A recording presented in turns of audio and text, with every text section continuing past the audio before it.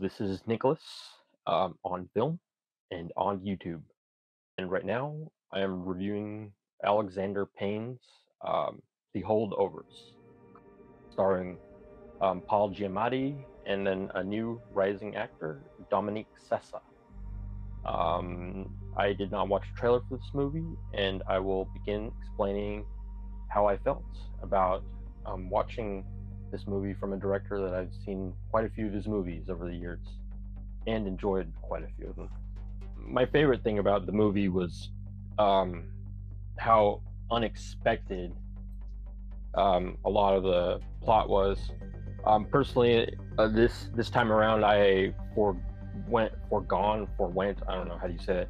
Watching the movie trailer, um, because these days it's just like you kind of know what if you'll like the movie or not. There's so many movies coming out, and if you know like who's involved behind the scenes and a couple main actors, and the basic plot line of the story, even you don't even have to know that, and you kind of have a pretty good judgment. At least I do, for whether you'll be interested or not. And then on top of that, not watching the spoiler-filled trailers that they tend to saturate the internet with these days, allows me to watch the movie and be surprised at bits. So, yeah, this was maximum enjoyment in terms of that factor. I was very glad that I went in fresh and I came out like I was cleansed, like just thorough classic movie-going experience. There was a lot of heart in the movie, and the what Alexander Payne does best is that he's just the like 90 to 95% of the moments just totally ring true. Even when characters are going into monologues and maybe when they get into these like serious modes, um, just, then just as much as any moment where it's funny, is comes from a real place, and you feel like these characters are kind of, I don't know, it's about spilling their guts, but they're opening up in a way that like real people would do in those situations, and not just like as a way of furthering the plot, to get you to the credits and get you the concession stands and buy some more food.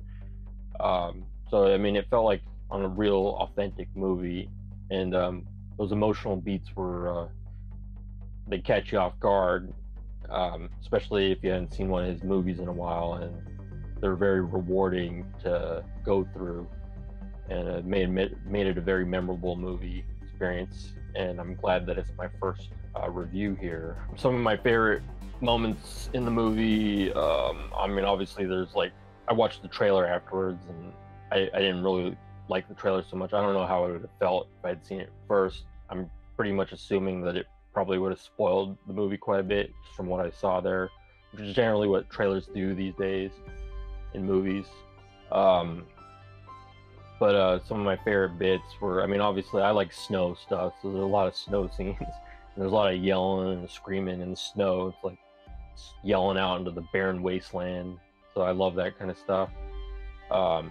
I really liked the twists and turns as the movie went along.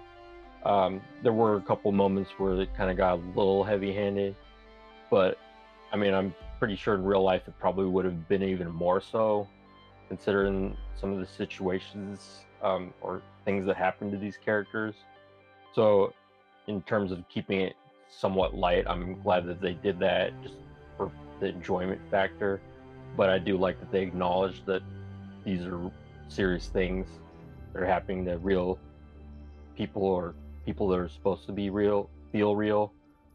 But yeah, I mean, I don't know, I didn't really mention a favorite scene, but I kind of just like the last half of the movie because it just kind of was just one big surprise after the other, and kind of did that whole build up, and then the conclusion just kind of, I could tell people in the audience were just like, it had their the movie had its tendrils wrapped all around them, and the way they introduced the credits, I always love that the artistic directors, how they can just bring the credits up in such a way that it doesn't snap you out of the experience, but it kind of makes your eyes water a little bit if the movie's really good, because it's like, oh, it's over, but it's not like bam over, because that's what a great movie is. Like, kind of, it lulls you in and it lulls you out.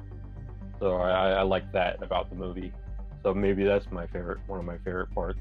There's one of the main characters is a younger actor. He seems to be playing younger than he is, but I personally made that was one of my strongest connections in the movie. I've seen Paul Giamatti in lots of stuff, and I find it interesting when seeing a new actor. I mean, obviously someone, if they're really good, can't be new forever, but it's interesting seeing someone with skills and starting out. And especially this character, this was a meaty role, and there was lots of layers. And on the road trip type journeys of the movie, they go to some really interesting places, and you find out some interesting things. And there's lots of like little monologues that reveal these people more and more. But then there's lots of really funny situations. So concerning this character and his relationship with his family, and why they're leaving him here, and how he doesn't like that, and how he's trying to be happy but at the same time afraid of something they're hanging over his head. And then dealing with the even worse type stuff concerning like his original father. And then they even go there. They go to those places in the movie because they happen to find themselves in situations that present that opportunity, and then the consequences and repercussions of that. That's all what's leading up to the finale. I found all that really interesting, and I enjoyed the casting.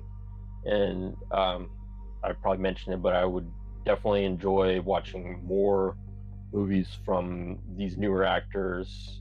And I'm really happy that Paul Giamatti and his relationship with Alexander Payne, because they've knocked it out of the park before, is flourishing. And I hope that they continue to work together and surprise us, me, you, everyone more in the future. And hopefully everyone and lots of people can watch it. We need the audiences to show up, or to purchase them, or to stream them, or whatever. There's a funny scene where they wind up, they're in a restaurant, and then they recognize the waitress. She's actually one of the faculty at the school, and the guy meets her, and he's kind of a single guy, and he claims that he enjoys being single, but the boy that he's with kind of has suspicions that it might not necessarily be because he wants to be. And you kind of find out these reasons why he might be single. And the movie does a good job of saying, oh, well, maybe he can overcome those things, one bit at a time. Not that he does in the course of the movie, but he starts to make the effort, and those first steps are the most important a lot of the time. But yeah, they're in the restaurant. There's quite a few restaurant scenes, but I don't know, there's one where he's gonna go play pinball, and he runs into these like military guys, and the situation kind of just gets worse and worse for him. And if it wasn't for the teachers saving graces, he kind of bails the kid out, and then they go back outside. And that reminds me, that's a scene, to go on a tangent, is the period piece aspect of the movie. They did a really great job of capturing that. I can't think, it was like the early 70s or so, and the cars. There's like a feel.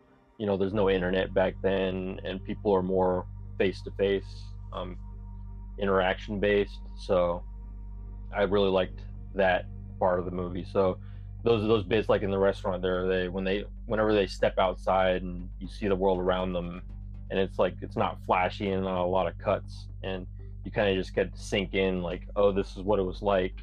And some of us were born then. I was born after, but you get a feel from it, from like movies. If you're like me, you watch a lot of movies, and this one seemed to do a really good job of capturing that certain period.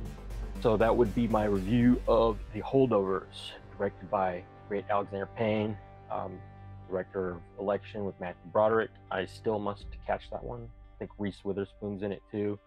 From the movies that I've seen, Sideways is the big one. I think he had one in between there. I can't quite recall.